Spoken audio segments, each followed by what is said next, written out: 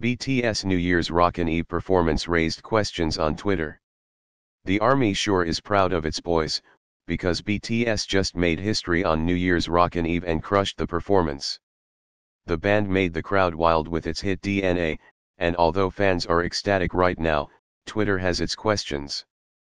People are hitting social media to ask questions regarding who BTS is and gasp whether or not the guys were lip-syncing when they hit the stage. But of course, the ARMY is up in arms to address questions and defend its beloved K-pop group.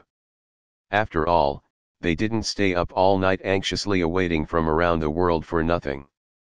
After totally dominating 2017, BTS made TV history by becoming the first ever Korean group to perform on the iconic special Dick Clark's New Year's Rockin' Eve.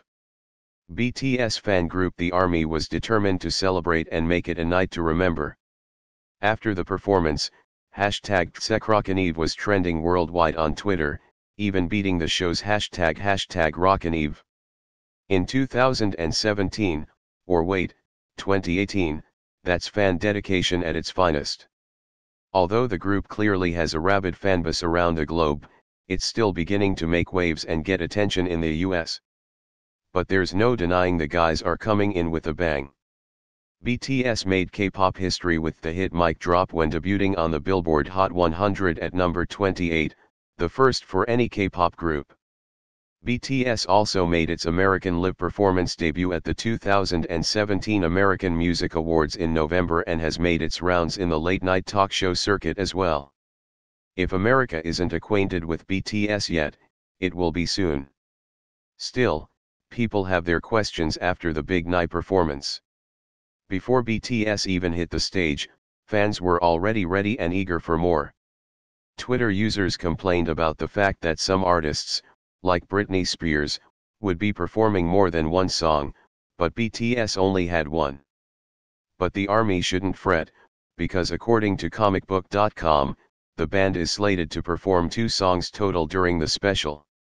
Okay, so not everyone is aware of BTS or who the guys are. BTS stands for Bangtan Boys, or Bulletproof Boy Scouts in English. The band is made up of 7 South Korean male performers aged 20 to 25. They make the ladies swoon all over the world and have an enormous social media presence with millions of combined followers. They have catchy tunes and killer dance moves, which brings us to the next question. Yes, BTS sure can fill a stage. This isn't the days of the Backstreet Boys or *NYSNC with a 5-member maximum, unless you were the iconic S Club 7, of course. BTS has 7 guys: Jin, J-Hope, Jimin, Jungkook, RM, formerly known as Rap Monster, Suga, and V, the series. They each auditioned to be in the group, and why are there so many? Well, because each one is that good and they're even better together. This ambitious Twitter user and others who asked the same question are playing with fire. The ARMY quickly came out to argue that BTS didn't lip sync, despite the group's extensive dance moves, and they never would.